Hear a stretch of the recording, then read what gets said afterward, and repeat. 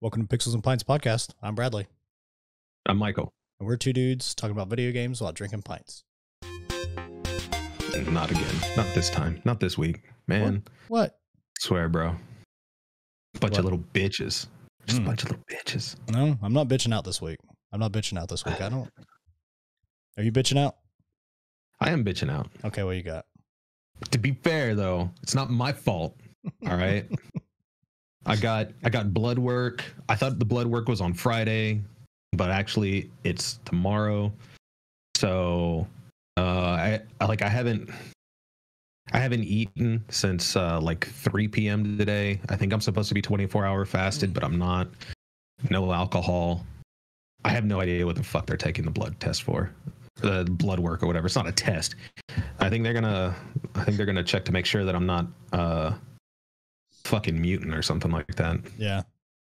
I think they do blood tests now to see if you have like collector-itis and shit like that. Like you're just digging through stuff, trying to buy a bunch of games that we're never going to play.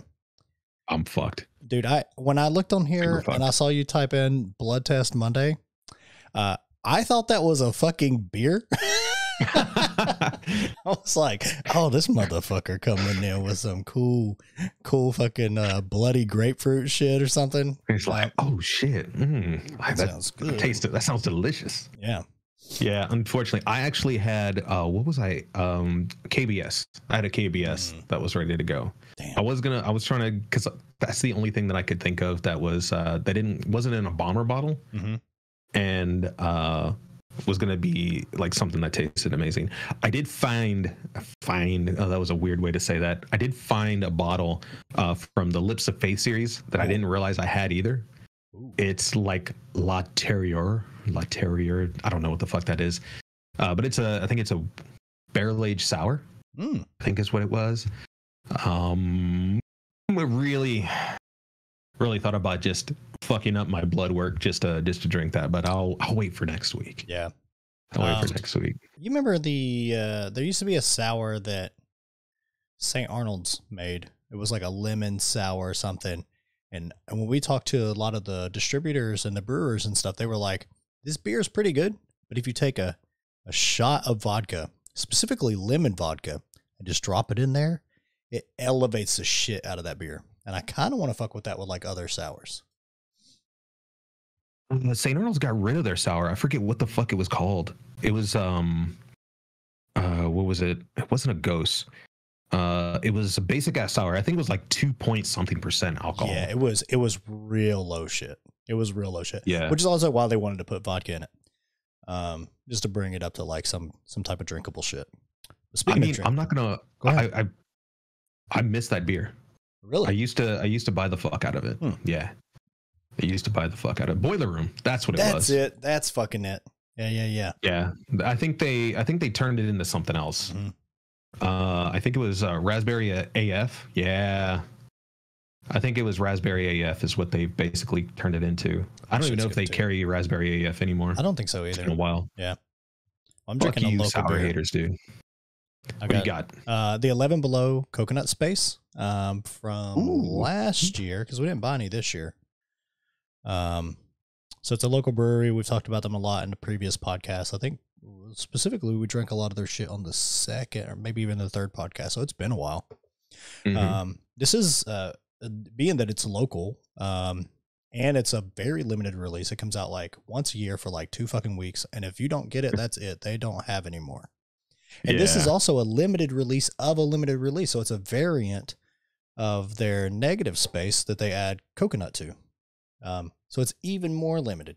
You should have kept it in your fucking beer closet, man. Like, why are you drinking it? Because we have a couple more.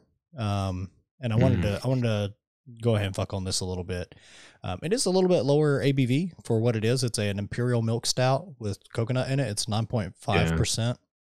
And the few reviews that have bubbled up online for it, it has a 4 out of 5 on Untapped, and it says NA on Beer Advocate because there's not a lot of reviews, but there's 2 reviews, and the aggregate of those, the mean of them, is 4.5 out of 5. So everybody seems to like it who drinks it. It just doesn't make it around anywhere outside of a very small community here in Houston. It makes sense. Yeah. It's good. It's one of the, I hate coconut as a flavoring with anything, but it's not like in your face. No, even Janet will not eat coconut anything, and she likes this. Yeah, it's pretty good. They make the birthday cake variant of this that you can only get on tap at the brewery. They typically do it out of the cask, and god damn it, that shit's good. But it literally, you couldn't? I couldn't damn, dude. It. Well, I like German chocolate cake. It's like one of my favorites. Of course you would. Yeah. It's because of all the coconut and all that other shit with it. It's very rich tasting. So you get that inside of that beer. So what's the sweet bullshit that they put on German chocolate cake? Ooh, God. Because it's a coconut. It's a coconut, something like sweet coconut, right? So it's super sweet, coconutty bullshit. Yeah. I don't know exactly what it is. Me either, but it's kind of like nougaty almost. Yeah. It's very thick and sweet. Yeah. Real big fan. Shit. Yeah, I don't know. Sucks you can't have a drink with me. But I'll drink. Maybe next week. Yeah. Yeah. For the channel stuff, man, you've been still pumping out the dailies. Like I said, I listened to the most recent one from Friday. It was really fucking good. If you guys are anticipating the new Tears of the Kingdom game coming out, make sure you listen to it. Michael talks about it for about 5 minutes, spoiler free, just kind of talking about what he's seen, right? I'll let you talk a little bit more about it if you want, but it's a fucking really good daily. And all the rest of them have been too. I'm not going to say too much about it. All I will say is that it's basically more Breath of the Wild. Put it that way. If you were a fan of Breath of the Wild, you're gonna fucking love Tears of the Kingdom. If you hated Breath of the Wild, you're gonna fucking hate Tears of the Kingdom. There's no two ways about it. Yeah. I can't think of anything, even like the Ultra Hand ability, to make you think like, oh no, like Breath of the Wild sucked, but Tears of the Kingdom is better. It just doesn't. It's not the way that the game works. So I'll just put it that way. If you like Tears of the Kingdom, if you like Breath of the Wild, you'll love Tears of the Kingdom. And that's it. That's probably the best preview or review, even if you're the kind of person who doesn't want to know anything about the fucking game. You just want to know that it is 100% more Breath of the Wild, and then you want to go in balls deep blind. That's all you need to know. You don't need to listen to anything else. That's all it is. You did tell me about a feature in the game. It's not spoiler or anything like that. It's called Pro Mode. Oh, yeah. Well, so this is part of the UI. Yeah. I don't remember if Breath of the Wild added it or had it in the launch edition of the game, but I know they have it now. So basically, if you go into the settings, there is an option to take your UI, and they call it Pro. It's like a pro option for the UI elements. Basically, it removes everything entirely from the screen. You don't have the compass to show you where you're at in the world. You don't have the dots to show you where you're at, or like, you know which direction to like run at, or something like that. It gets rid of all of just the UI bullshit. So you're not reminded to press L to do this. You're not reminded to press R to do that. Your health bar disappears, and it only shows up whenever you actively lose hearts, or I think if you're like low health, like, you're beeping. Does it show up when you regain hearts? Do you remember? Yeah. Okay, so any interaction with your health, it shows up. Right. So I mean, like your stamina bar, like it shows your stamina bar. So that's the only real difference. Is I think it's cool, man. It sounds immersive as fuck. It really does. For me personally, I played, I think, the first 5 hours or so with the regular UI, and I caught myself just following glowing dots. You know what I mean? Yep. And I decided, you know what? I haven't played Breath of the Wild in a long time, and I kind of know where things are. So I decided just to turn everything off on the UI. You can still go into your map and, look at a high level overview of the world. Yeah. And still see the dots, still, kind of get your bearings, but you have to physically go into the map in order to do that. Oh, that's really cool. I like that. Yeah. So I like that a lot, actually. Yeah. So it's one of the things I really loved about Breath of the Wild. You can kind of just go off in a direction, discover some shit, and get your ass kicked or discover some cool stuff, Yeah. And if you've played Breath of the Wild recently, I highly suggest you turn it off. If it's been a while since you've played, kind of like me, I turned it off just because I want to discover things like again. Yeah. You know what I mean? Yeah. So I think for just as an example, like Kakariko Village, I completely forgot where that fucking thing was. I had no clue where it was. Oh. And I think I've spent 25 hours or something like that so far. Damn. Barely found it. Holy shit.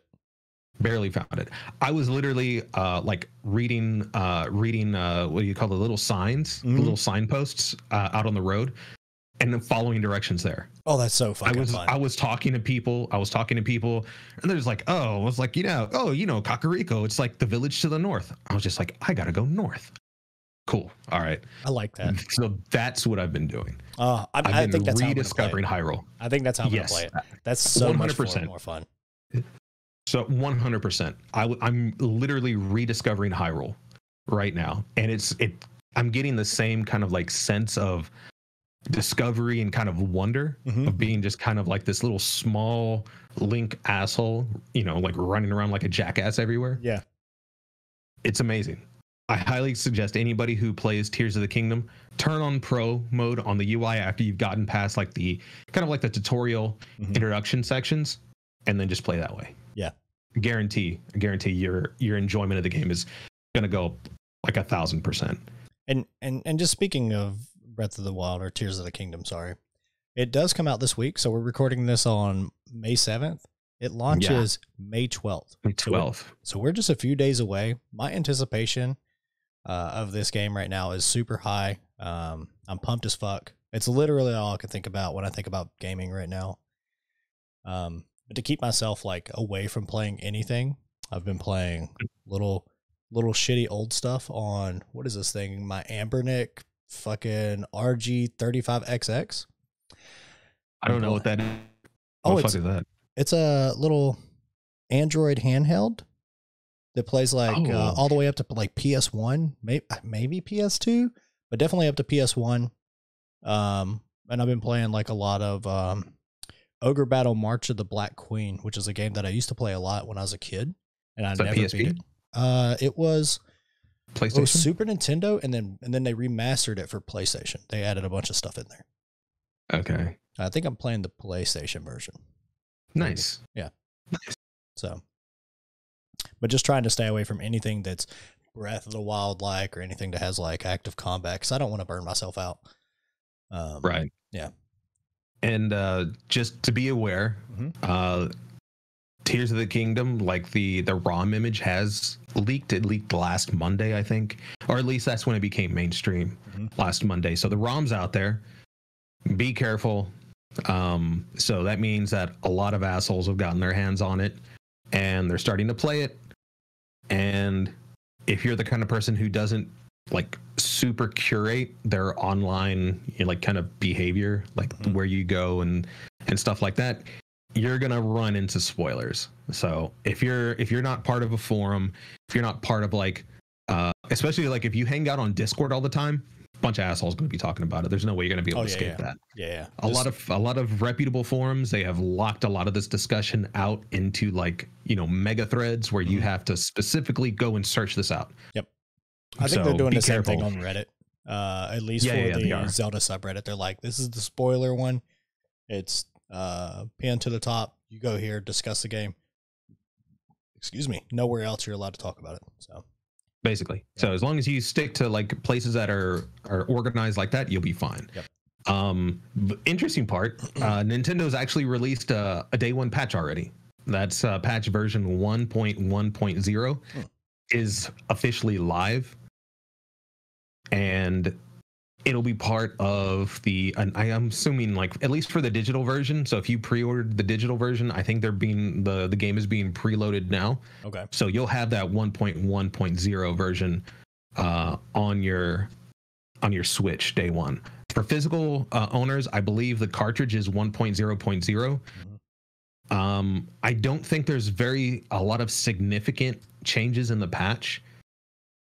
So I'm not really too sure what exactly is on it at the time that we're recording this, but it doesn't really matter. The 1.0 version of the game is good enough. Okay. Fine. So you won't be missing out on anything. Crazy thing is Nintendo's kind of pissed that people playing Tears of the Kingdom right now. Oh yeah. Yeah. There's been hella fucking people posting early reviews that are kind of they don't have any spoilers, just kind of like you, just like, hey, this is a really fucking good game. If you like Breath of the Wild, you like this type of stuff. So, if you're gonna release anything on Tears of the Kingdom right now, you're a fucking idiot. Oh yeah, you're gonna get fucked. Idiot. Yeah, you're gonna get super fucked. Yeah. Nintendo isn't fucking around with that. Yeah. Their embargo, I don't know when their embargo drops. I believe it's probably midnight on Friday. So if you're the kind of person you want to roll the dice on Nintendo, go for it. Nintendo ain't fucking around with this one though. No, we just saw that with what's his face last week or the week before. Point Crow. Yeah. Oh yeah. And that was Breath of the Wild bullshit. Fucking that's a 5-6-year-old game. Made a patch for it and got blasted. So nope. Right now they are launching DMCAs against some of the homebrew tools for the Switch. I think Lockpick RCM is the biggest one that got hit. Lockpick RCM, if you're not into like the Switch kind of like hacking scene, essentially what it does is it allows you to dump these prod keys, is what they call them. That's what all the emulators need in order to play actual games on not just the Nintendo Switch emulators, but also on the Nintendo Switch if you play like on a what do they call it, like an MMC. So if you have custom firmware that you play your Switch on, your Switch in order to do things like, add mods, add cheats to dump your game cards, games, folders, all that shit. Yeah, you need the prod keys in order to play those games, in order to install the games. Without them, it's basically useless. And so Nintendo dropped the DMCA on that. No clue. I think because this is all open source, GitHub is not letting you fork the Lockpick RCM repository right now. It could be Monday, tomorrow. By the time this podcast goes live, we'll find out if the Lockpick RCM, if that entire just source code repository, if that's all fucking gone. Damn. So yeah, yikes. Yeah, super yikes. Nintendo, like I said, Nintendo's not fucking around. No, I don't blame them. But yeah, let's go ahead and fucking get into it. The last thing is the Xbox Game Showcase for some of the quick stuff. We've already talked about it. I think it wasn't a big secret. The only real thing is that Microsoft officially announced their showcase June 11th, 10 a.m. Pacific time. The Starfield Direct is going to be immediately afterwards.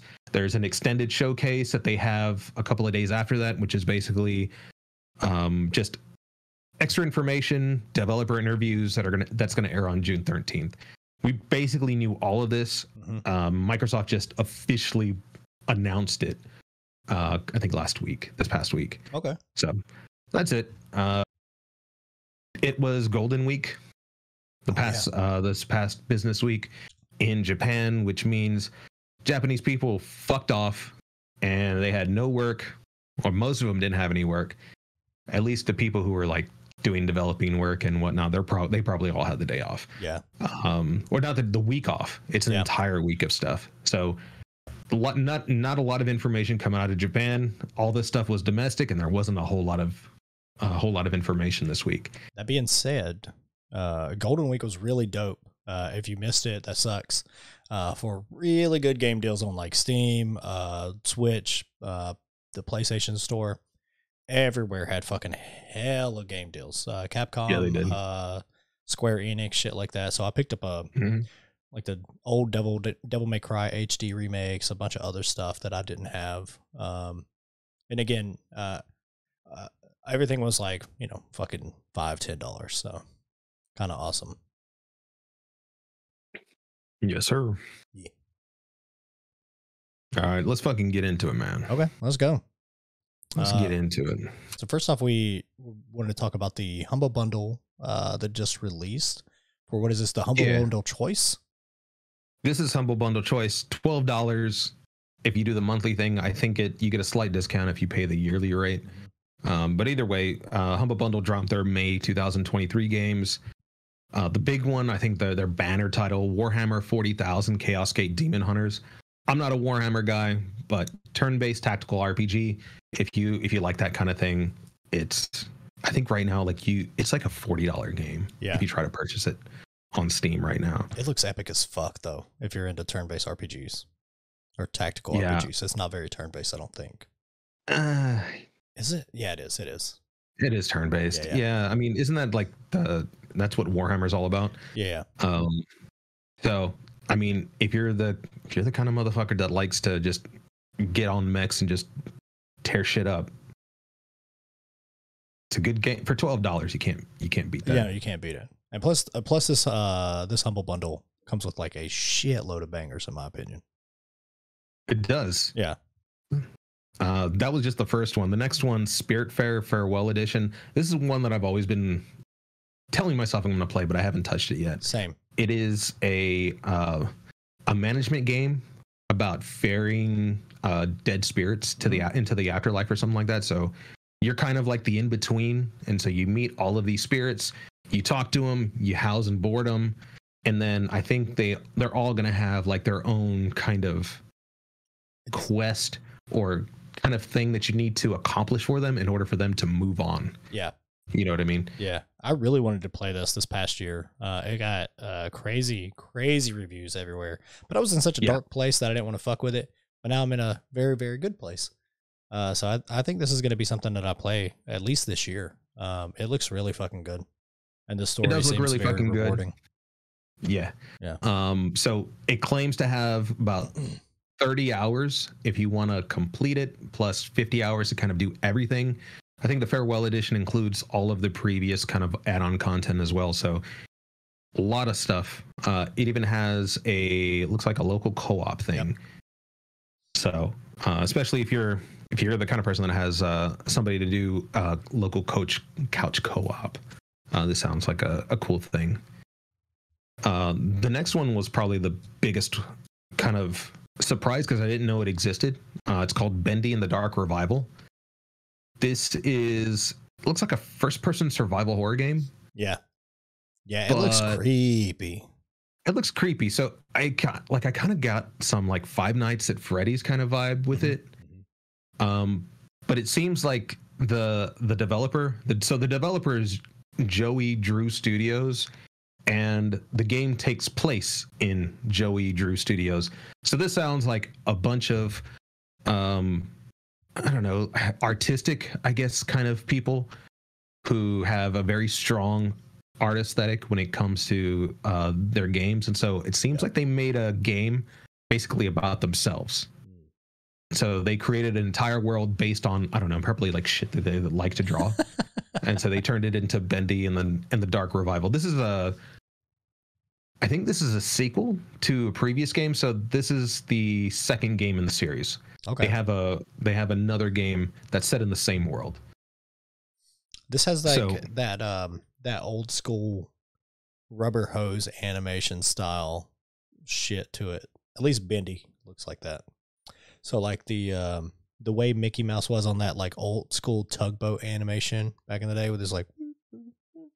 Oh yeah. So it has a little bit of that type of feel to it. It's kind of neat. It looks really neat. Really neat. Probably gonna check that out. The next game, Operation Tango. This is a co-op. It's basically a co-op only game. It's in the same vein as I think called The Past Within, from the Rusty Lake folks. Basically, you play as an agent or a hacker, or I should say, one person plays the agent, the other person plays the hacker, and you both have to launch the game. And this includes what they're calling a friend pass. So one person can buy it once, and then you can have your friend play the friend pass for free. Oh, that's cool. So yeah, so like because the game requires 2 people. So if one person purchases it, then you can use the friend pass to have the other person, I guess, be the other side. You know what I mean? Yeah. So yeah, it requires 2 people to kind of communicate with each other, to help them to know, like you'll be presented these puzzles that have no real clues about what the solution is. You'll just have like a whole bunch of like buttons with like different pictures on it, and then the other person will know that they have to, I don't know, like talk about these pictures, and maybe there's a specific order that this person has to communicate to the other person, so they push it on the machine in order to get past it, and blah blah blah, and that and all that. Sounds neat.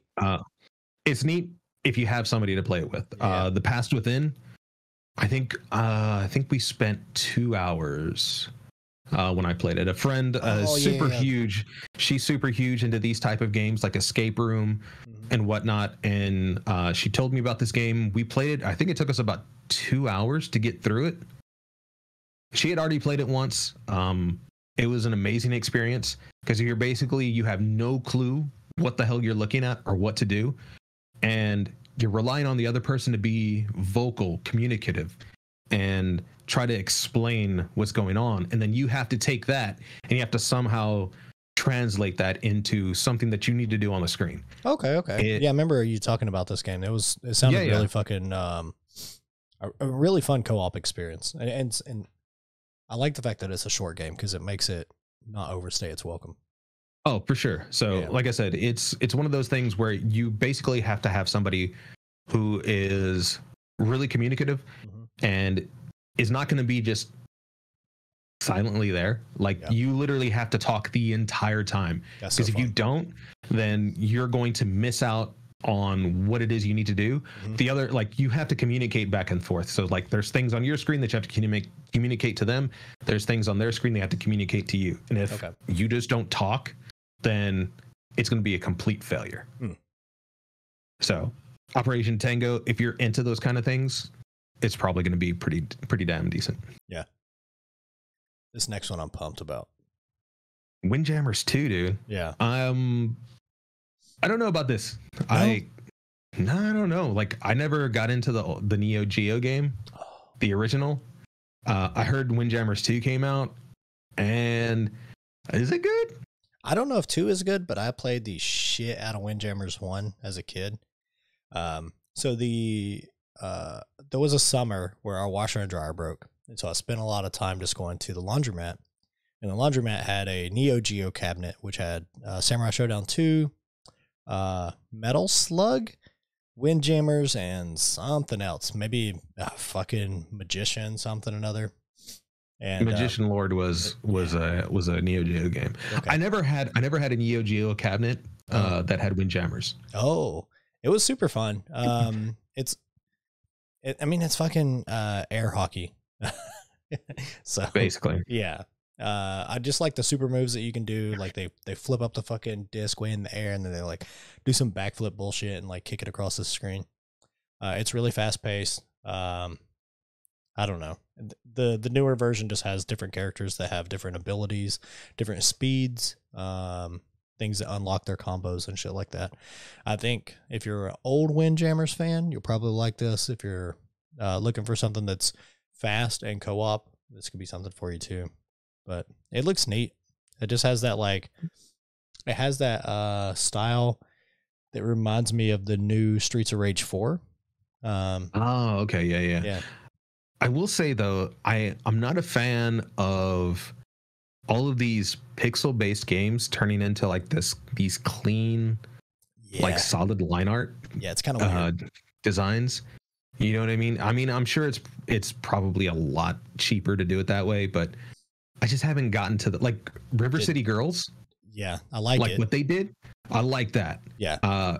Have you seen Streets of Rage 4 did it really well though. Yeah, it looks really good. Did you see Double Dragon's yes. Gaiden? Gaiden. I don't fucking know if I like it. It looks like the gameplay is fun, but that Double Dragons, they gate in, huh? Yeah, they gate in.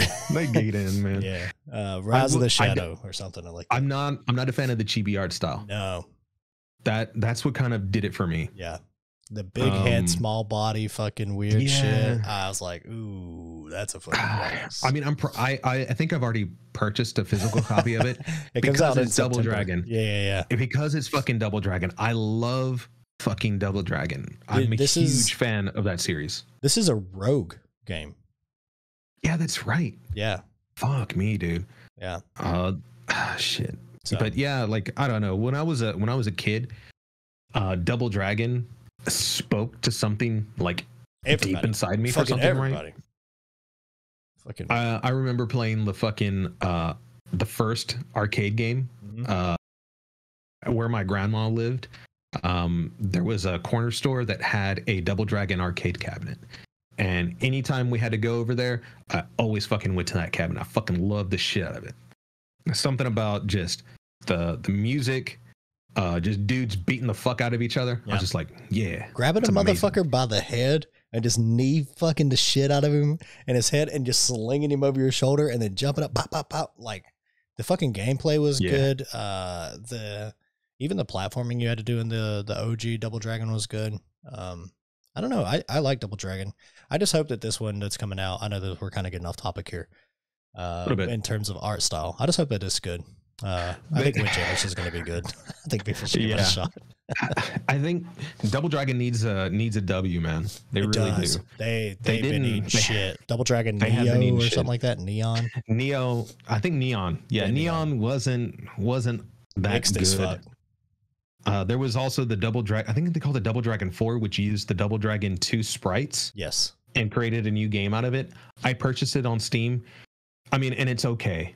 It's okay, but like just nobody has given it the legit kind of like River City ransom, because like River City Girls is essentially that fucking like recreation of that entire series of games. I forget the name of the Japanese version, but like the Japanese games have so many games in that series. River City Girls 0, I think, is a kind of like a re-release, but kind of like also kind of like a slight tweak. Yep. On a it's a different art style completely. It's like the pixel art style, I think. Well, yeah, because that's what they did is they took the original Japanese game and they tweaked it a bit to put the River City Girls kind of like they added them to it. Yeah, a little bit. What is it called? The Kunio games or something like that? Yeah, Kunio-kun. There you go, Kunio-kun. So, I fucking love that entire game series. But like you said, they have a Metroidvania type of one. I mean, even River City, the original is kind of Metroidvania, like it's Metroid-ish. They had one recently that I bought that takes place like in feudal Japan or some shit, and it's like all the old Japanese lords or Chinese lords. I don't know. It is fucking wild. You'll walk into a screen and there's literally like 600 fucking enemies to fight. It is absolutely insane. Knights of Justice. Oh, the fuck is that? Is that what it's called? Oh, this looks like an RPG, but this is set in like, it's kind of like feudal, but maybe it's just Kunio-kun, and then they just drop into like a feudal Japan type of thing. I don't know that, but it's a 3DS game, so yeah. This is definitely newer than that. Man, we should get back to these Humble Bundle games. So WINJAMMERS is good. I think people should play it. I think it's a good release on here. It's definitely not the hypest fucking game on this list, but I don't know if it'll stack up to the next one where you're stacking bricks and building houses. Builder simulator? Yeah. What the fuck? So, but this is good because most people who are listening to this podcast, you're probably never going to be able to own a house. This is the closest you'll ever get to it. Using Builder Simulator. I just want to touch on this real quick. I saw something today. This says the average income of someone who what you need to be able to make on average throughout the U.S. to move out of your parents' house is $60,000, which means you need to make $30 an hour to move out of your parents' house. And that only includes rent. Yep. So you need to make almost $70K or you need to have 4 roommates. So builder simulator, get in there, be a construction worker, build your fucking house of your dreams. And then cry when you'll never be able to own it. Yeah. Yeah. Boy, the market is fucked up. Market is fucked. It is fucked. But I got mine, so I don't care what happens to the rest of you bastards. When I die, you can buy my house, guys. There you go. There you go. You and your like 5 or 6 roommates can try to purchase the house off of me. Put it that way, because you'll still never be able to afford it. Yeah. And, oh man. That's fucked. Me and my fucking 5 extra bedrooms. The next game is Behind the Flexing Frame. On them. Yeah, Behind the Frame, the finest scenery. This is an interactive fiction game. I tried to look at this one up, and it looked so fucking unappealing to me. I mean, I think it's just that art kid who has no clue. You're trying to like put together like a fine art piece, and you're just living your fucking life listening to music and drinking coffee and stuff. And it is like not the real art kid experience at fucking all. No, you're pretending like if you want to be an art kid. Yes. But you have none of the talent to do any of that shit. None of the talent, none of the depression, none of the financial, headaches and stuff like that. You know. You don't have to I can afford a 1-room studio in New York City, which nobody can do. No. I can spend my entire day, learning to paint and trying to be an artiste. Yeah.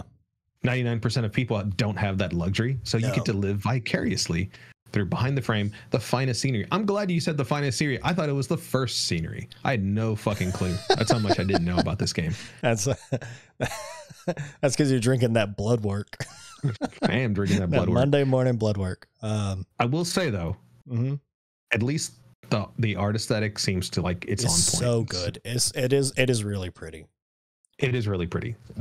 I think these people are definitely a art studio first. Yeah. They just decided that they wanted to turn it into a game somehow, and this is basically what it is. Yeah. It's like that other studio. They wanted to show you what their actual dream is. They were like, I know we have to make video games to make money, but goddamn it, we would just rather be painting and drinking coffee and listen to fucking some LP on a fucking vinyl record and shit, and just hanging out with some big ass Sony headphones with a wrinkly cord and shit.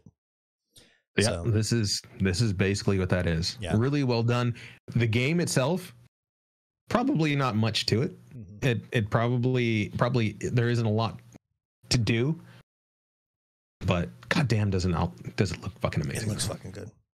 This next one though, I looked at the screenshots and I was like, this game looks stupid as fuck. It's called The Invisible Hand, and then I watched the trailer, and I was like, oh. This is literally Office Simulator, sort of, except you work at a stockbroker company, and you're trying to buy and manipulate stocks based on things that are happening in the market, like elections going bad or stuff happening, companies going under, natural disasters, birth rates are down or birth rates are up, whatever. And you're trying so hard to manipulate the market so you make a shitload of money. And then you also have to go to court in the game if you get fucked up and get fraud charges against you. And so like you have to go do all this like court weird shit. And then you get to harass your coworkers and yell at them and throw stuff at them and cause drama. I was like, this game is kind of fucking hilarious.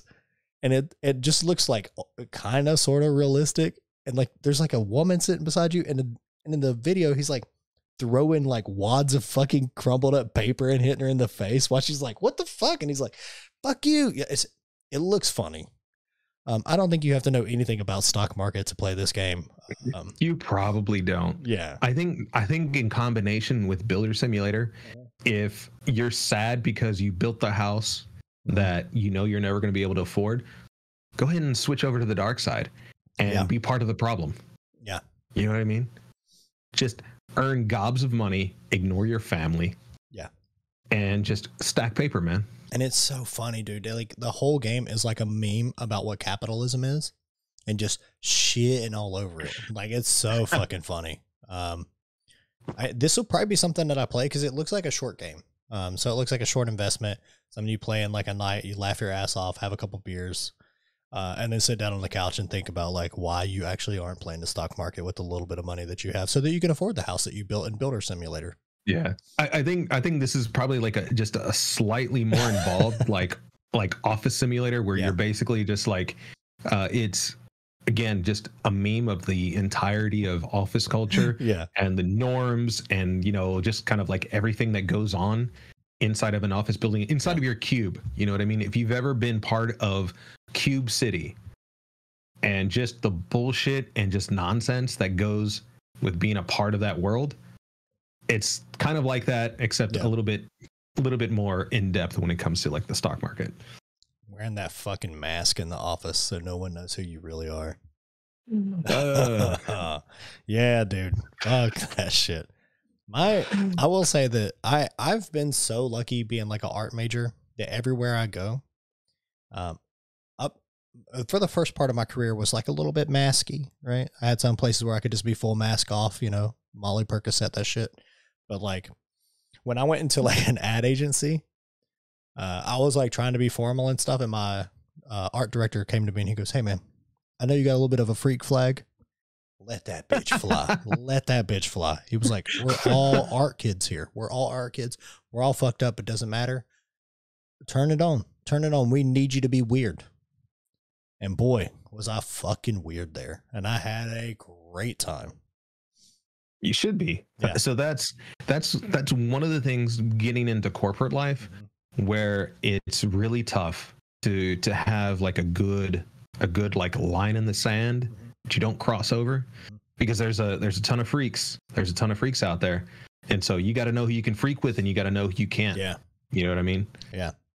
And sometimes you just got to drop a weird hint on them. Like normally I'll talk to people about like the most asinine, like small thing. I'll just drop on people's like some weird video game shit or like some anime shit. And if they're like, "Oh, well, I don't know," then we're done talking. We're done talking. We cannot be friends. And then like I'll dig a little deeper and shit like that. But it's nothing like Invisible Hand. I'm not chucking balls of paper at Helen or anybody. So yeah. No, man. Life's too short for that shit. Way too short. Make that paper. Whew. Basically. Man, speaking of paper, dude, I want to talk about this. You say I want to talk about. I know I do. Yeah, So we got one L this week, and it's we anticipated this being an L when they announced it when we watched the trailer. Yeah. We looked at how this game was put together and we were like, this is not going to go well. Because they didn't release a lot of information about it. They also had the game locked to like a very low frame rate.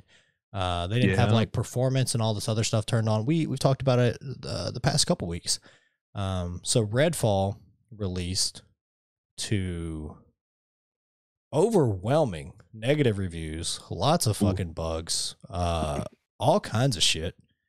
I want to talk quickly just about like the gameplay that I've seen being posted all over Reddit. Specifically, people will walk up to enemies that they're supposed to interact with. Enemies don't interact with them, or they can literally just hide behind a fucking stick on the ground. If the enemy goes, "Oh, I can't get close to you. There's a stick. There's something small," or they'll just zip right through the fucking bottom of the ground and just disappear. I played about 15 hours of the game. No, you didn't. No, you didn't. Oh my God. Ask me anything. I fucking did. How bad is it in comparison to what's being shown online? Because it looks fucking hilariously bad. They're 100% correct about the AI. The AI is brain dead. It's ridiculous how bad the AI is. Oh God! I was the first I think 5 hours or so. I was literally walking up to motherfuckers and just blasting them in the head, dead. That's it. Like they had no response. If their response was to like go hide, like they would get locked into their animation to go like find cover and then get behind it. So basically, you could do anything you wanted to them up until that point. Damn. Because they were gonna get into hiding and then look out and then wait a couple of seconds before trying to return fire. Damn. So if you ran up to people, you just blast the fuck out of them. I saw one video clip where this dude was supposed to be sneaking up to a house or something, and there were 6 dudes that are supposed to be there guarding it, but for whatever reason, all the enemies had their back turned to him, and they were all looking at the house, and they were in a straight line. So he walked up to them, hit them with a butt stroke. They just fell over dead. Walked, bam, bam, bam, just one after the other. And none of them moved. There was no interaction. Like, I've just seen wild fucking, even the bosses would just stand there. Yeah. Like, it looks, yeah. I don't know how they released a game that's so busted. I don't fucking know either. I will say that I did run into, so the way the game works, the way it's structured, right? Okay. You have these scientists who have discovered this power, which basically converts them into vampires. And so they decided to take over the world. And then you have like these cults, the cultists is I guess what they're calling them. Basically, they pledged allegiance to whatever, head vampire in the fucking city. Okay. And so you have these people who are basically working for them. I think they're using them to like lure people in, and so the vampires can feed on them or something like that. Okay. So that's how the game's structured. You have these cultists, and then you have the vampires. So you have like the little low-level vampires. They basically run at you, jump and swipe. That's all they fucking do. It's really easy to dodge. There's really nothing to it. You've seen videos where they just kind of get stuck in place, and you can just like walk up to them, just fucking punch them. Yeah. Shoot them. I've run into that. There's nothing to it. There really isn't nothing to it. A lot of glitches, like enemies will sometimes glitch into the environment.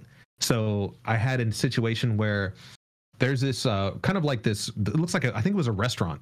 This restaurant had a wooden deck, right? A wooden deck that you walk up and they had like, tables and stuff for, customers and whatever. Yeah. For whatever reason, the enemy spawned or got stuck underneath that wooden deck. And so I would hear the enemy, like they would spot me, and they were shooting at me from underneath the floor. It's just like that kind of janky bullshit. Damn, that's so weird, because it's such a pretty fucking game. That's one thing that I think people have been overly harsh. That's the only thing I'll give about this game that they've been overly harsh on. The art aesthetic, so like good. the cohesion and the art style is 100% solid. 100% solid. I would be fucking destroyed being one of the artists on this team to have, and no disrespect to developers, who knows what fucking engine they're running on this thing, but for this thing to come out in like such jank, I would feel bad as an artist. And also, to be fair, I know 3D art is sometimes kind of hard. So maybe some of the art assets that were created don't work very well inside of the engine that they created. And so that's why things are clipping through the floor. It could be either artists or developers. But for someone who did all the concept art and all of the fucking models and shit like that, and doesn't have any actual control over how the art is placed in the world or how characters interact with it or NPCs interact with it. This would be devastating for me as like crazy. I would fucking lose I'm glad you brought that up. Okay. Because just today,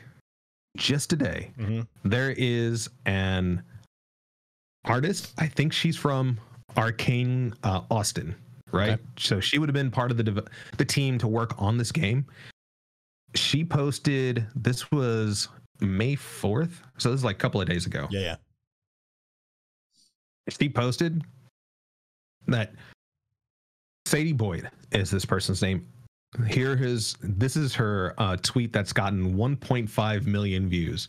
Oh, no. I did not anticipate my own peers, friends, or colleagues openly mocking and being gleeful of a difficult launch. Delighting in the failure of others, no matter how you feel towards a company, seems mean-spirited. I feel sad, confused, and disappointed. She is a senior 2D artist for Arcane Studios. It would be rough.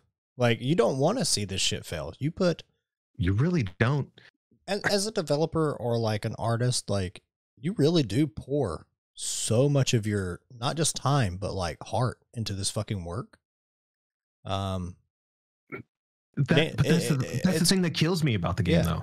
That's what fucks me up about the game. Because, like I said, aesthetically, I enjoy the entire thing. I enjoy the characters, the way they look. You know, they're very exaggerated. It's a very arcane character art style. Yeah. But the way that they've laid out the so there's a couple of major locations in the game. I believe I'm at the last location, so I think there's only really 2 locations to play through currently. Okay. The first location is just like a fucking like a main fucking port town on the East Coast, you know, like that kind of vibe. It's a very small, they got a lighthouse, they have all of these really small shops. Oh, this is the city, the town that they show in the main trailer, the first gameplay release trailer. Yeah. Just the layout of the city, everything, it looked great. I fucking loved it. Like, there's a part in the game where you can actually go up into the lighthouse. I went all the way up to the lighthouse and went out on the deck at the very top to look over the edge. It was fucking amazing. Like, again, it's not exactly like the most high fidelity, like most technologically advanced graphics, but because of how cohesive the art style is, it looks beautiful. Yeah, it looks put together. Like it does. Place, like a fucking real place. Like, it's cool. The problem is it's empty. It's absolutely goddamn empty. There's nothing to fucking do. Absolutely nothing to do. They created and they crafted this amazing world and locale, but you have absolutely nothing to fucking do. There is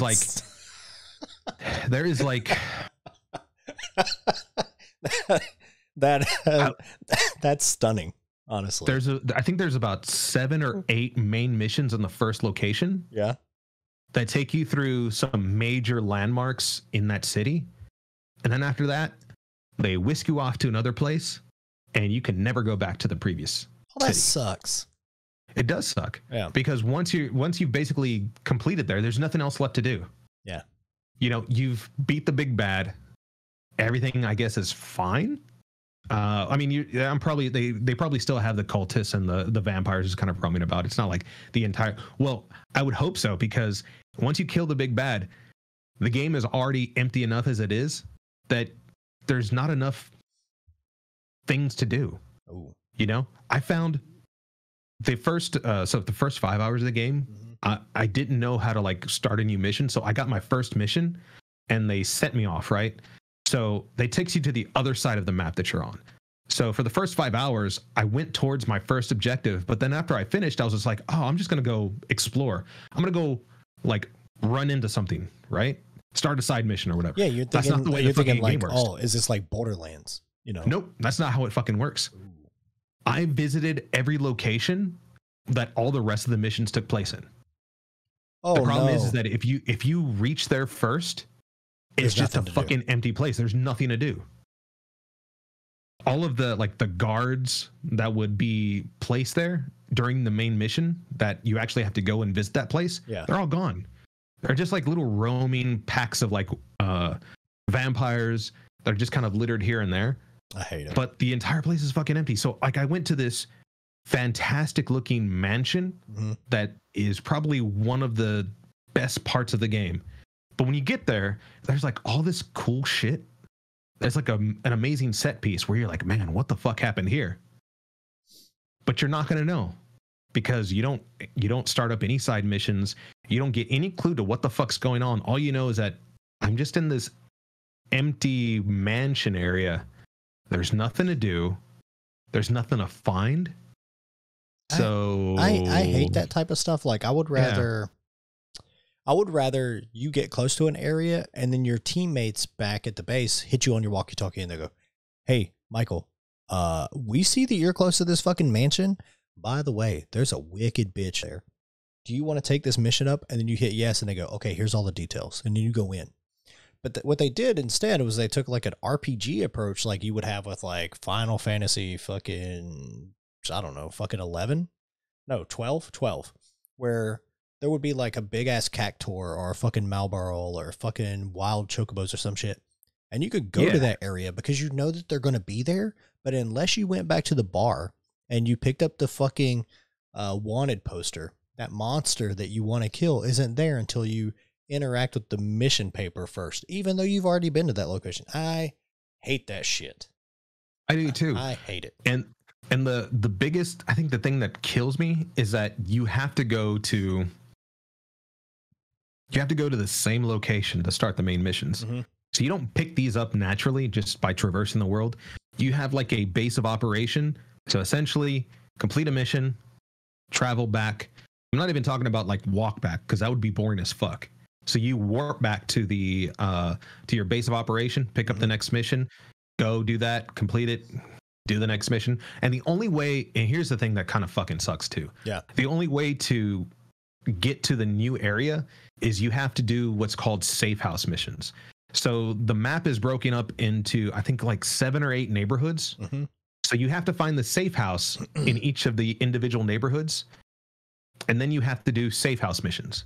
Okay. Those are boring as fuck. Okay. Those are boring as fuck. There's so many different ways they could have laid this fucking game out, and it sounds like a fucking really nightmare. could. Yeah.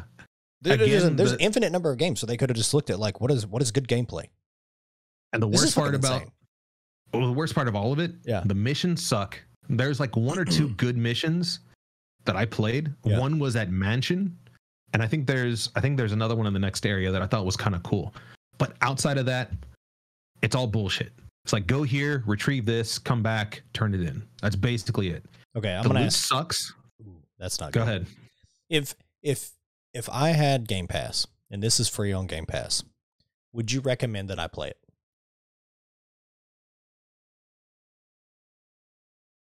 I guess it kind of depends. I'm kind of invested a little bit into the story. Okay. Not so much the main mission, but I kind of enjoy how they honestly, not really. Okay. If I'm being honest. The only reason I'm kind of invested is because I've already put some time into it. Mm-hmm. So you just want to see it to the end? Yeah, so the first 5 hours, I would say, is enough to let you know whether or not you even want to bother even finishing the game. Like I said, the first even 5 hours is a big investment. It is a big investment. Yeah. Like I said, the only reason that I invested the first 5 hours is because I thought I was going to discover things organically. Mm-hmm. And then I discovered that's just not how the fucking game works. You can never discover anything organically. I wish they would just patch this game and just make it not jank. There is absolutely nothing they can do to fix this. There's absolutely nothing they can do to fix this. The jank? This was, well, the jank, they can fix some of the jank. Okay. They can fix the enemies stuck in place. And they can fix the brain dead AI. What they can't fix, though, is just how boring the mission structure is. They can't fix how boring the loot system is. They can't fix that would be a major re-release. Yes. Yeah. The skill tree is fucking useless. Ooh. The skill tree fucking useless. I'll come out and say that. The skill trees are useless. That sucks, there is really no point to it. So there's no point. So your loot sucks, your skill tree sucks. Yeah. What the fuck is the driving mechanism through this game other than the story? It's arcane. That's the only reason.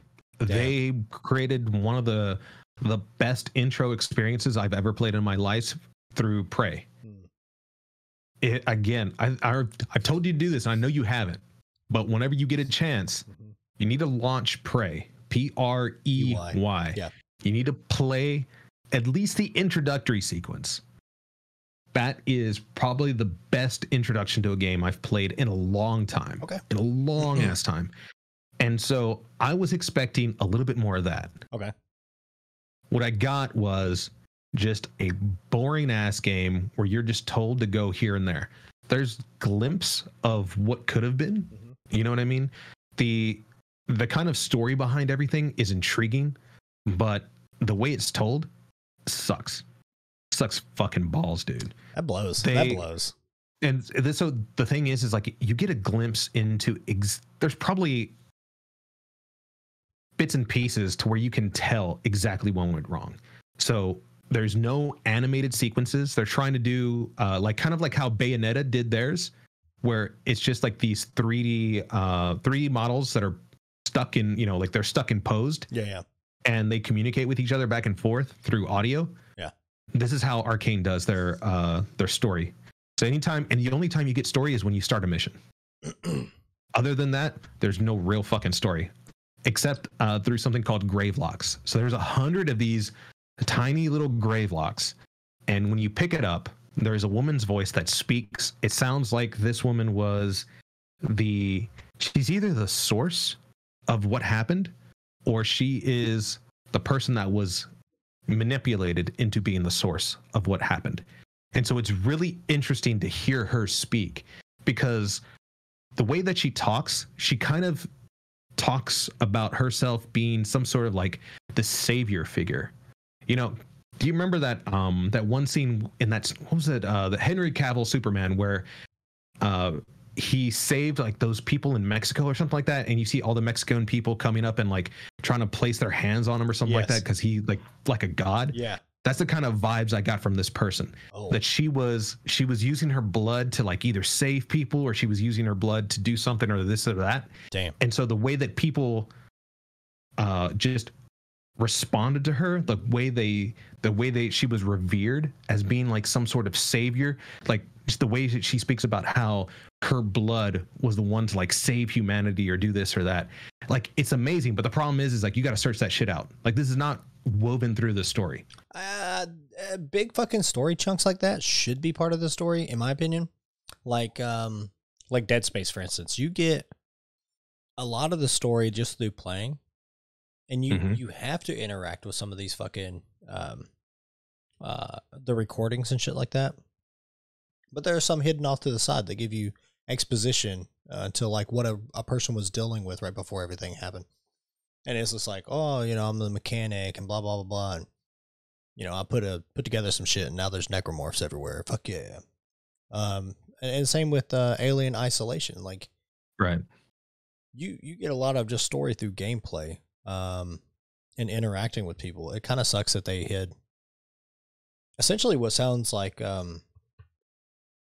I Am Legend. It's levels of storytelling, not the movie, but the book behind little dog tag type of trophies that you have to pick up. That kind of sucks. It sucks because the way that it's doled out is it has to be, like those grave locks, you only get like 1 or 2 sentences of information, which means that the message that she sends out, or whatever the audio log, whatever it's called, whatever these grave locks are, I don't know what it is. They look like fucking test tubes. So you pick up this glowing test tube, and then you get a random woman's voice in your head. Okay. So the way that it's structured is that it's like a vial of her blood, I guess.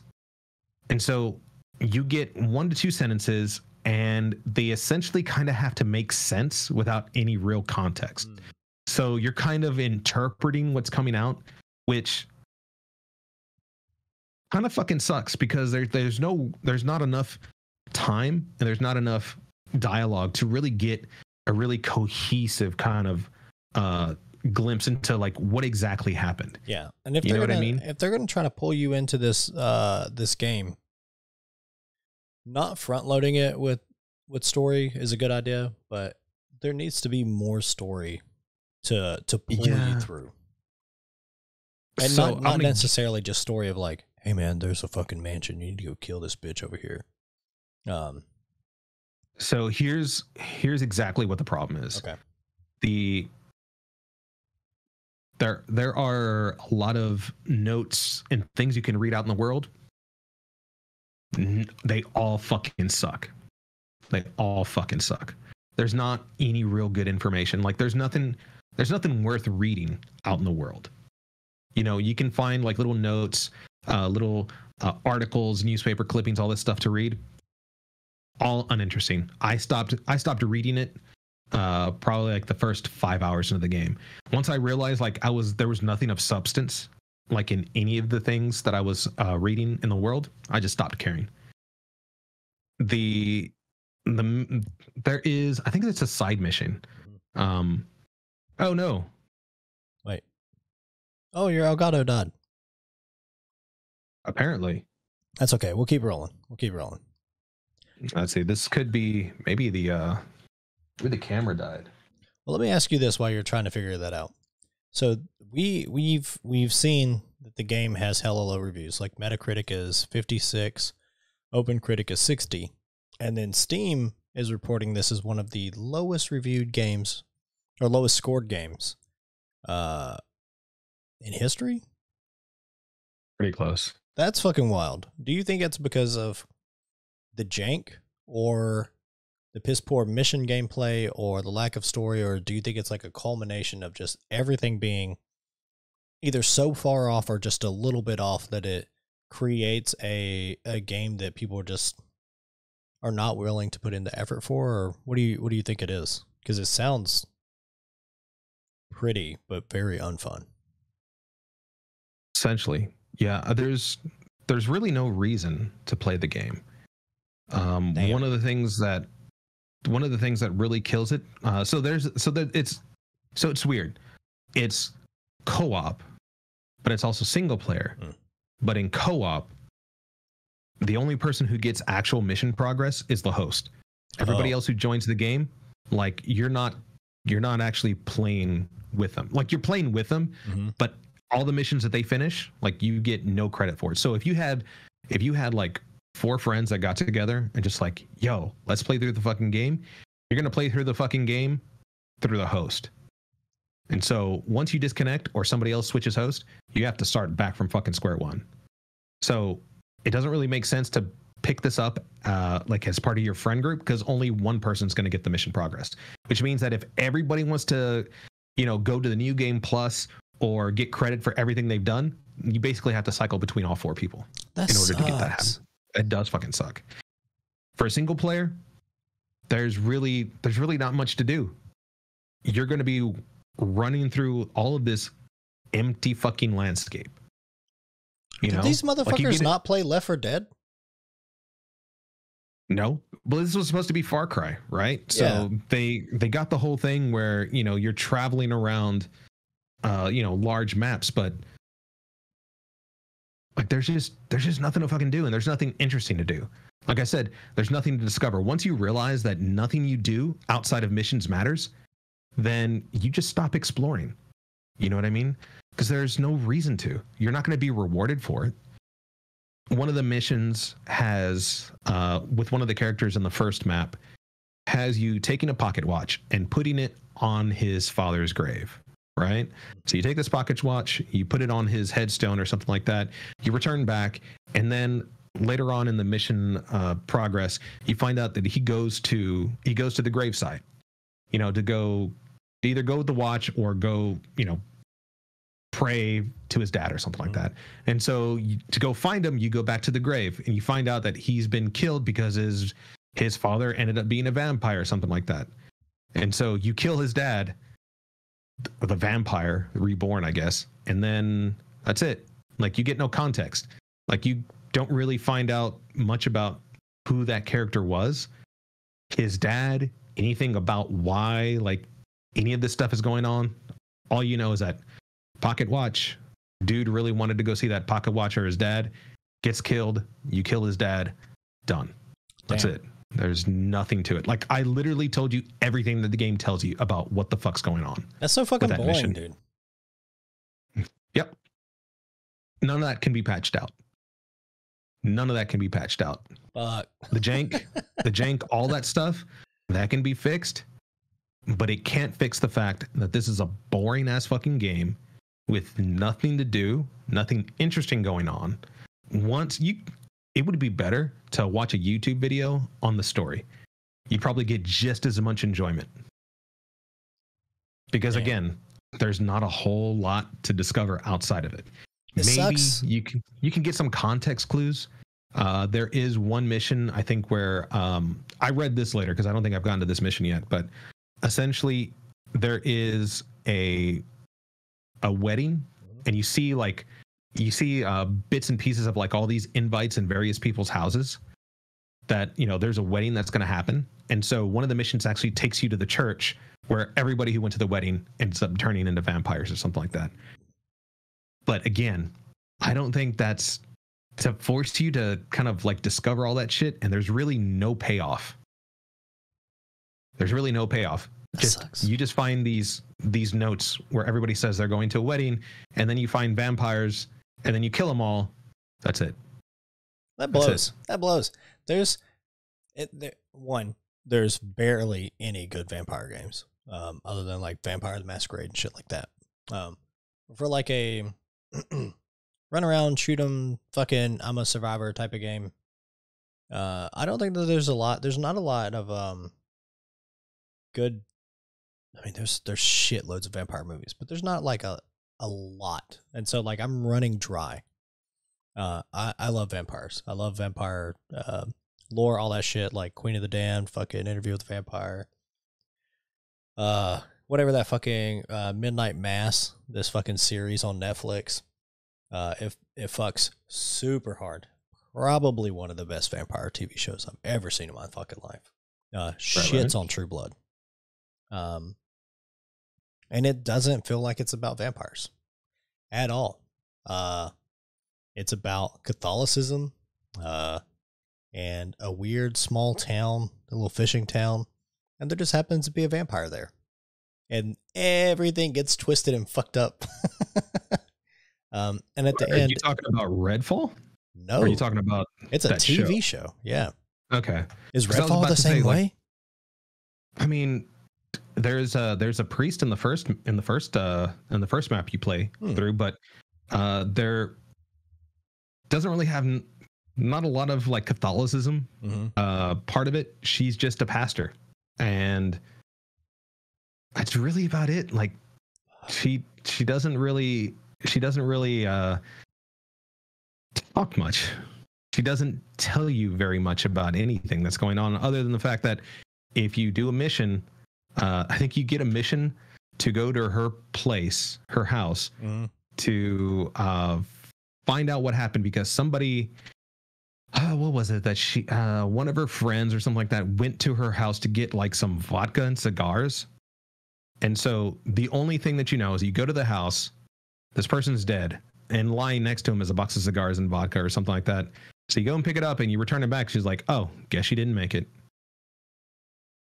And that's it. Like you don't really hear anything about why, how, like why she's the person that people are like pinning their hopes on to help them get through the situation. Why she seems to be kind of the leader in the safe house that you're at. None of it. That bums me out. This game looks so fucking nice. Like it looks good to look at. And it's got like this eerie fucking motif. Like everything looks cool. Like you said, it looks very well put together. It sucks that this game is eating shit. Yeah. There's nothing they could have done, to be honest. Like they would have had to delay this for another couple of years in order to fix everything that's fucking going on with the game right now. So they just wanted to push it out, trying to grab some money, and then I think that's exactly what. Well, not maybe not grab some money. I think they were just like, this is the best we can do. The only way to fix this would be to spend another couple of years in development time in order to fix the narrative structure, fix the skills, fix the loot, make everything feel like a living, breathing world. I think at that point, if you have to make a decision as a company, and it sucks when you have to do this, but you go, if we push this game out in the state that it's in, how bad is it going to fuck us over for investors? How bad is it going to fuck us over for our reputation as a game developer company? And how bad does it fuck everybody else's career here? And if you go, it's all bad, then you go, let's take a step back. Let's take a step back. Let's talk to some people. Let's get some more investors. Let's spend some more time. Or we turn this into a different game. We take this engine that we built. We do all this other shit. We scrap this motherfucker. I don't know. I don't. My guess is, fuck, I don't know. This sounds like a fucking nightmare. This whole thing sounds like a nightmare. Yeah. They couldn't do the investor part because they're owned by Microsoft. They don't have any investors. Microsoft is their daddy. Yep. The engine is Unreal 4. So I'm sure they've done standard as fuck. Oh, so it is. So here's the thing: like performance also is kind of janky.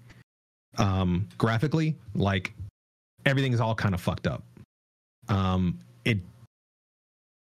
The texture work, the shadows, it's all fucked up. It's awful. If you just take the art style, you can say like art style looks dope. Technologically, the game is kind of fucked up. The game's kind of fucked up. Man. That's rough to hear. Well, I don't want to beat these guys down too bad. Hopefully they come out with a patch. I'm sure someone out there is fucking enjoying this game. But, yeah, I'm sure people are enjoying it. I just don't think that it's the game that it was hyped up to be. Yeah. It's not the game that people were sold on or told it was going to be. A lot of I remember the gameplay trailers before the game was released. It kind of sounded like, hey, like we're going to be creeping into this house. Oh, there might be some vampires. Mm-hmm. Like rare, like that's just not something. Like once you find out just like how fucking jank it is, you're just bum rushing into everything. You know what I mean? Yeah, there was one trailer. There's no sense of needing to sneak around. There was one trailer where they showed somebody dropping like a fucking flame grenade through something and it fell down and like lit a bunch of dudes on fire, and then they went in a different way and started taking motherfuckers out and then like rappelled down and then shot some dudes up upstairs and then saved some hostages. All that shit looked tight. It was like, oh my God, this is like Call of Duty with vampires. And it doesn't seem like it's that at all. Nope.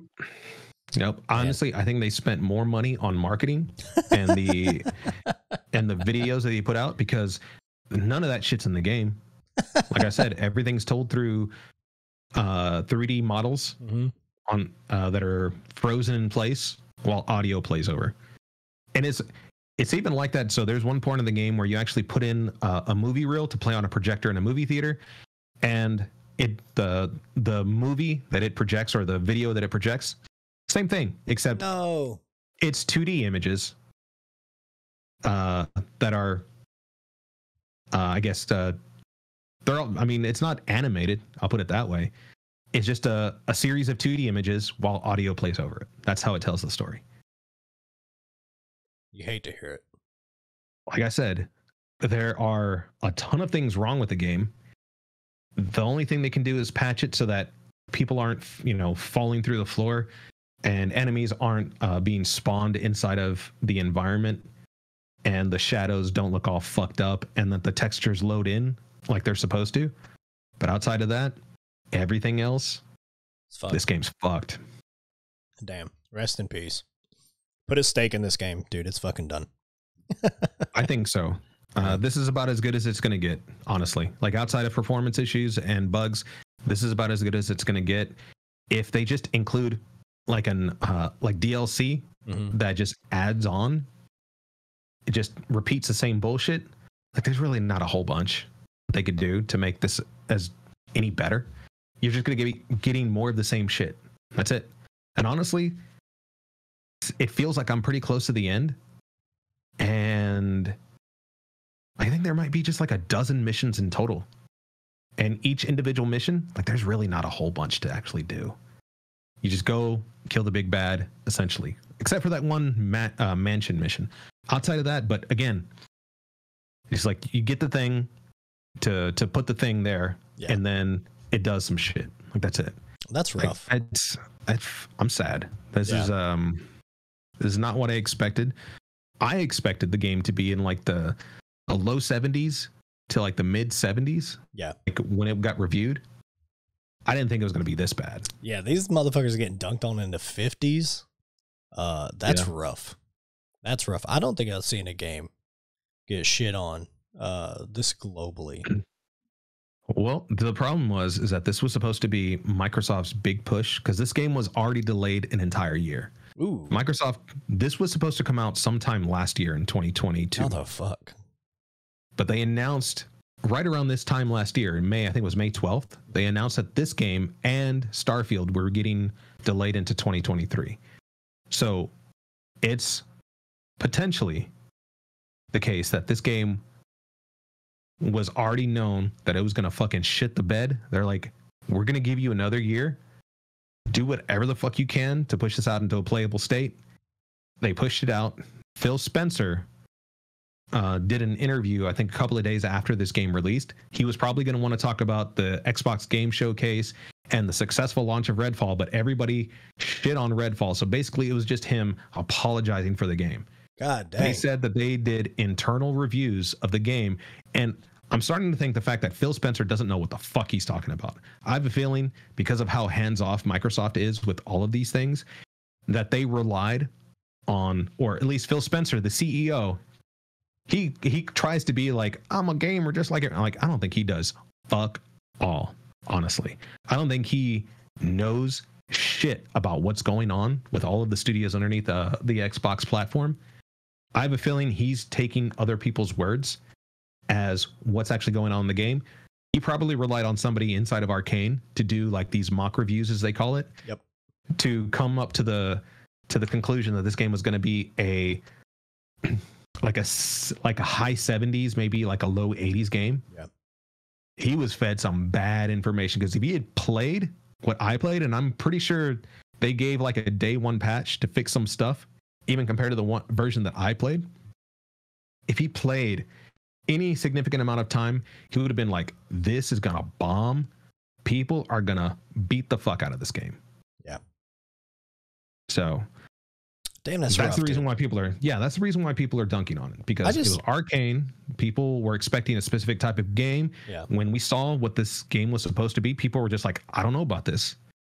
People were already kind of skeptical about it, and then the game released, and when people realized like it was everything they feared, they just tore into it. Maybe Arcane is just not big enough to handle a game like this. Maybe. I don't know. Maybe. I don't know. Maybe they needed more staff that were like capable of making something or like executing their vision or something. Sometimes it's staff, sometimes it's experience. I mean, all projects go through this. Yeah. But you don't. Again, we're not game developers, so like even to we look at. I look at stuff. I don't want it to speak for you. I look at stuff from like the development cycles that I'm involved in, which are application development and stuff like that. So desktop and web applications. Some iOS shit, but for the most part, like we run in sprints. You know, you have like a long cycle, all this other shit. Your application goes out. It's typically peer reviewed, user tested. You got all these fucking things you have to do. All these calculations you have to go through and all this other shit. Typically, applications are in a pretty stable state by the time they push out to the public, and then you go through like iteration cycles and stuff like that to like get versions out there that of new features and stuff. You don't get that luxury inside of video games. When it goes out, you don't get to keep pushing versions in most cases. Whatever the customer gets their hands on day one, including your day one patch, has to be the best face you can put in front of them, right? So, but that's not how it's been. It's definitely not how it's been. There was a meme I saw the other day, and it was like fucking 6 games or something like that on this Reddit post. It was like some, I don't know, 6x6 square or something, and it was like every fucking game on there was like released like dog shit, and the last game that they have on there was the new Microsoft game that's coming out. Starfield. Yeah, and they were like question marks on it. Everybody's expecting Starfield to fucking tank too, just based on, I mean, Jedi Survivor. I mean, I know these are all different like fucking developers, but Jedi Survivor came out like dog shit. Right. Redfall came out like dog shit. Like every fucking big game this year has launched to failure, or just like bug after bug after bug on PC. In most cases, some of the console games have been pretty good, but Redfall, I mean, it's like, you know. So here's the thing. Well, it launched in a rough state on console, and it launched in a rough state on PC. Redfall did. Yeah. But we also got to remember, at least with Starfield, this is from Bethesda. This is from the same team. This is from the same team that released Fallout Skyrim, Oblivion, the Elder Scrolls series, all of that stuff. And so what does all of those games have in common? When they launched, they were in piss poor states. Like those games are memes about just how jank it is because of just the way that the engine works. With Fallout and Oblivion, like it all uses the same, I think it's called the creation engine. Everything is physically based. So you walk into somebody's house, you can just like tear all their shit apart. You can like knock their books off the shelves. You can knock the plates and forks and food off of their tables. Yep. You do all that shit. You can put a basket on their head and steal all their shit without them seeing it. Yeah. So like that's how the game is. Yeah. It's funny looking back on it, you know, because of all the memes that came out of it. But if you played this game at launch, you were probably getting stuck into the environment. You were probably getting launched. Like we were talking about the companions. Yeah. You know, you have those big troll characters in Skyrim. Oh, and so they do like the slam move and like it would launch your fucking companion. And this isn't on launch. Yeah. This is the game years after it's been released. Still like that. And it still launched your fucking companion all the way up in the air. And they just kind of disappeared there. Yep. And then like a couple of hours later, like you'd see your companion running up to you, just like, where the fuck have you been? Where have you been? Jessica, where have you been? Yeah, because they probably got launched in the air. They probably flew halfway across the map. They fell, got fucking back up, and then just been booking it back to your location the entire time. Fighting bears and wolves the whole way across the map. Yeah. That's so that's the pedigree. Yeah.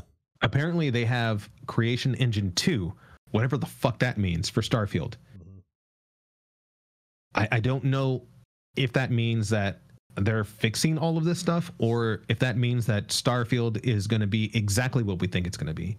It's going to launch.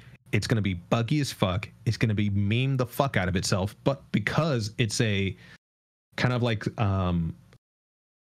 successor or spiritual successor to like the Fallout series and Oblivion, but this time in space, that people are going to roll with it and they're going to love it because eventually they're going to, you know, smooth out all the critical bugs. Yeah.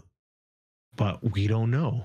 But we'll find out soon. I think the game releases in September. I've never beat Skyrim because of the jank. There's depending on how you play the game, depends on how certain bugs happen in the game. And I've played the game 3 times from just starting over. And now the current version, by the way, when I try to launch it on my machine, something to do with my RAM or clock speed or something, I cannot get past the intro because the horse cart does this. Yeah. And every time it touches something, it speeds up and it speeds up and it speeds up. And then it starts flopping around and then it hits a rock and we launch into the sky, shaking and spinning so much that looking at the screen makes you want to vomit. And it's every fucking time. What you probably want to do is you have to make sure to lock your frame rate to 60 FPS. Oh, okay. That engine does not handle high frame rates well at all because I have a high refresh monitor. Yeah. And I wanted to play it with high frame rate, but anything higher than 60, like the physics gets real fucked. Oh, real quick. Well, then I'm fucking dumb. That was my fault then. Yeah. No, that's the entire point. Like this is not something that should be happening, but because I think Creation Engine itself, that's probably just how it is. And it's not something that they can easily fix because it's all math. The physics, everything is probably all tied into the frame rate. And so if they support 120 frames, that means they have to redo the physics in order to support that high frame rate. And they're just like, nah. I think the last time I tried it with high frame rate, I think it was like 120 or 165 FPS that I played it at. And I would jump. And so like it would like launch my character up in the air and then I would fall down and then just fucking splat. Holy shit. Yeah. So I couldn't play the game that way. I would try to play the game and then I would, again, like you said, like with the cart, I would just be running and then I would get launched in the air and like there was no way I could fucking survive. All right. I had to lock it to 60. Yeah. So lock it to 60. Okay, I'll try that. But there were other bugs. So like I'd get what I felt like was kind of far. I'd been playing the game for like 20 hours, which means like I was like 2 hours into the story or something. because you're just going through all the caves. Right. But you go to this one town, you're supposed to like unlock this door and go into like a sewer or something. I don't know. Every time I open that fucking door, the game crashes. Doesn't fucking matter. Doesn't matter what playthrough I'm on. I just tried to go straight through the story. It didn't matter. Every time I touched that door, the game would crash. I loaded up on a different save on a different fucking computer. Did not fucking matter. So I just never could get past that part. That's different. Yeah. I think I know what you're talking about. I never had any issues with that. Yeah. Actually, I did beat the game. I did beat the game. I've talked to other people about it too, and they're just like, yeah, never had that problem. I don't know. Must be you thing. And I was like, all right, cool. So, yeah, it's basically fuck you, man. Maybe I'll just play it on the fucking Switch. I'll play it in, 720p, locked to 30 frames or something. I mean, if I'm being honest, that's probably going to be the best way to do it. Honestly, yeah, because it's on a machine that is dumbed it way the fuck down to the lowest performance levels that it could be. Yeah. Other than that, I need to just play it on like a Samsung refrigerator or something. So probably, but yeah, definitely. If you could play it on PC again, just remember, try to lock that frame rate. I don't think that's something that you can do without mods. Outside of that, you're probably going to have to go into like your NVIDIA control panel and lock the entire thing to 60 FPS. Yeah. The only solution outside of that is to force your monitor to go into 60 FPS mode if you have a high refresh monitor. Yeah, it's like a 144 or something like that. It's like, yeah, I don't know. My monitor's like 49 inches wide or some shit. It's huge. So yeah, so if you have a setting inside of like the monitor settings to turn it to 60 FPS, do it there. Or else find another way to lock. So the reason I didn't go that route is because I hate the way fucking 60 FPS looks on Windows desktop. Yep. The way that the mouse moves when it's at 165 for me, it's just so fucking smooth. It's so goddamn, it's so fucking buttery smooth. So lowering it down to 60 just killed me. So I was trying to find a way to lock the game to 60, and the only way you could do that is to get mods. You know why you have this problem is because you're spoiled with the high refresh rate of Mac monitors. I don't have Mac monitors. I thought you were on a fucking MacBook Pro or some shit. That's my Mac machine. Yeah. I have a Windows desktop, dude. Oh, you know this, right? No, this whole time I thought you were on a fucking... Yeah, I mean, I know you're on a desktop right now, like a Windows desktop. I thought you worked on a Mac. I do work on a Mac, but yeah. I have dual 165 hertz monitors from Asus. Yeah. That I game on. I don't game on my fucking Mac. No, I'd be a retard if I did that. Yeah, that's fucking crazy. No. I'm just saying, like, the whole Mac experience, the high refresh rate, the good color values, all that other shit. Yeah, it's really smooth. I don't know if does Mac have. I think Mac does not have. I think the Mac screen is only 60 FPS. Is it fucking really? Yeah. All right. Well, I'm an R word. So, man. All right. They look nice though. You're right though. Yeah, they are real pretty. Got that pixel density. Well, shit. I think we've shit on. I think so. All these games too much. I guess the good takeaway here is, you guys, if you haven't subscribed to the Humble Bundle, and you play on PC, I think you're doing yourself a disservice.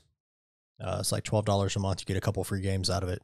You don't get all of them in the current choice model unless you're like an old time subscriber like us. Is that true? Did they still do that? I thought they changed it. Oh, maybe they changed it back. I don't know. Yeah, if you get them all, then get them all. Most of them are really good. I think everybody should try Invisible Hand. I think it's going to be funny.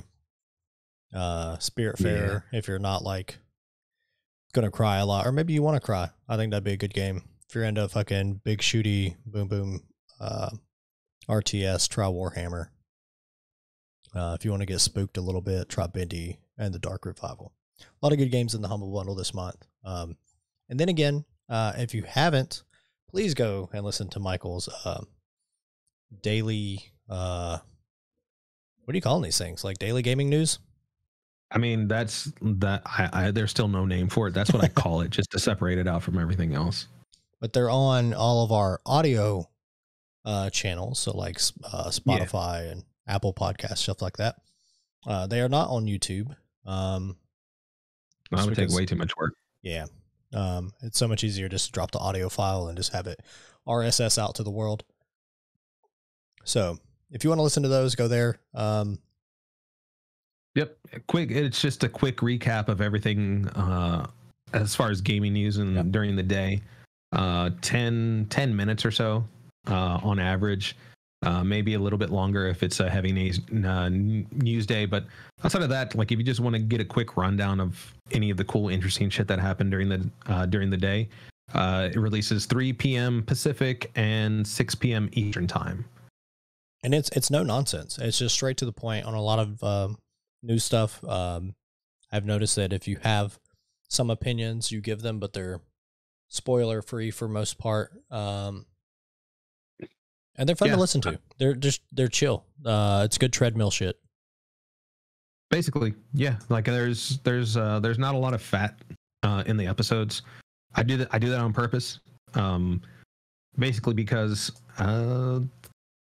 like most of the time, like this is all shit that happened like in the past, I don't know, 4 or 5 hours. Mm-hmm. So trying to have like an opinion, and I don't feel qualified to talk about a lot of this shit. And most of the stuff is just, it can be like rumors or just like facts based on what other rumors are out there or what information got released from the company. There's really nothing to add to it. Like, you know what I mean? So it's just boom, boom, boom, boom. And then just like, I'm going to try to respect your time. I'm not going to spend a whole bunch of time giving some bullshit opinions. This is what the podcast is for. Yep. I like it. It feels like the NPR of gaming news is what it feels like to me. Like it's mostly dry. It has a little bit of humor where it needs to be. But it's just, like you said, headlines, a little bit of facts, moving on.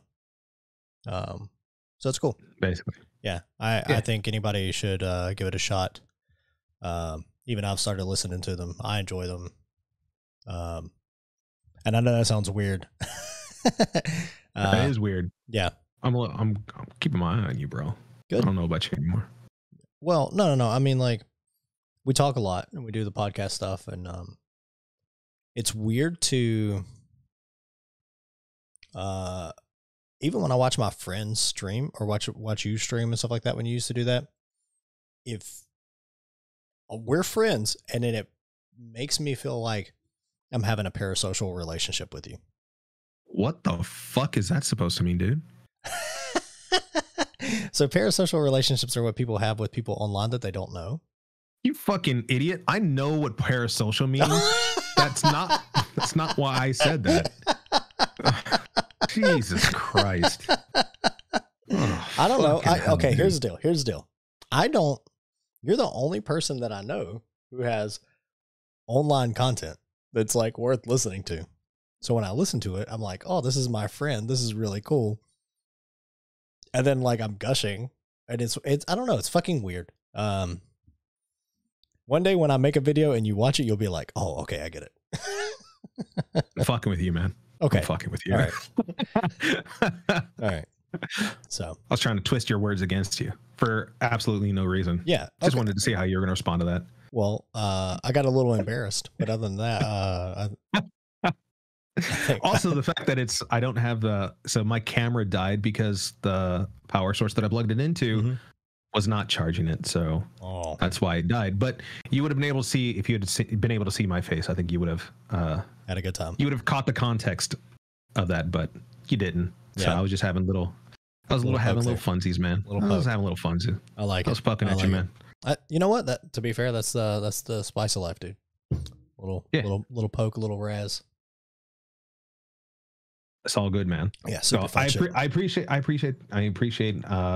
your thoughts about it, man. Like that's why I keep doing it, man. Yeah, I like it. It's good stuff. I post it on other Discords and stuff like that. I try to get other people to listen.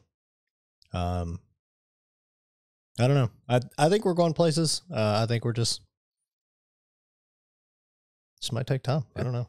I mean, that's how. I mean, if you see how all of these other YouTubers have done it. I think I was listening to one dude today because he was talking some shit about some stuff that YouTube was pulling. Mm-hmm. He's been doing it for, well, at least the person he was talking about did it for like a decade. It took him 10 years to get like 850 followers. God damn. 850,000. I'm sorry, 850,000. So that's it. Yeah, not 850, but 850,000. So this is like you have to keep pushing out content. Yep. Got to keep refining the process. You got to find out what works and what doesn't. Mm. And when you find out what does, you kind of go after it. You know? Yeah. Yeah. So it just depends. Like it takes time. Like once you find your voice, once you find your audience, you just got to keep at it. Yeah. Yep. I agree. And I don't know. Just glad to be doing this with you. Super fun. Yeah, man. Yeah, it is. I wouldn't do it if I didn't enjoy it, man. Same. I look forward to it every Sunday. I guess with that, man, thanks for popping on. Thanks for putting together the notes again this week. Sure. It was super fun to talk about. Super fun to shit on Redfall. Not really. I feel really bad for him. I hope everybody I feel bad for him too. Makes a rebound. I'm sure that's detrimental. I hope your blood work goes well tomorrow. For whatever. I mean, that's I'm not going to find out the results. Like, as long as they don't fucking kill me with the needle, I think I'm going to be all right. Yeah. I'll find out. Like, if my issue with my huge cock is something I need to worry about. I wanted to mention it. I wanted to mention that, but I wasn't sure if you wanted, because it's personal medical knowledge, you know, like, so Michael and I used to go out and do a lot of stuff. We had to stop going out so much lately because he keeps sitting on his dick. So, and in public places where they don't have like very soft seats, it's pretty painful. So he's getting that checked out. You know, yeah, it's unfortunate. Like the doctors are really worried about my huge dong. Yeah. Like, it's impressive, but kind of medically worrying. So yeah. We're trying to get that. It's really cool to pull out at parties. Like fucking, it's like a hat trick, right? Like it's super fun. You take that sometimes thing to I throw it over my shoulder sometimes. Yeah. Like he's taking it out. Like we go to the hood and we go to barbecue joints and he takes it out, dude. Everybody's having a good time. So, but, yeah, you know, it can be painful. Dude can't get a hard on, fucking has a heart attack. So, you know, more power to you. Hope you get it fixed. I think this dick joke has gone on far long enough. Way too far. Way too far. Now I'm uncomfortable on my huge dick. And now you're making me self-conscious. Like, there you go. Oh no. There you go. Well, fuck. I've been normal size cock. You've been giant cock. And we're two dudes talking about video games while drinking pints, I guess. Yeah. Lots of water. Having various sizes of cocks, apparently, too. Jesus Christ. It's actually really, really small. It's super tiny. That's what the blood works for. I think they call it a micro penis. I think that's what the medical term is. They call it fun size. Like a Tootsie Roll. Yeah. Better than a mini Tootsie Roll, not like the big ones.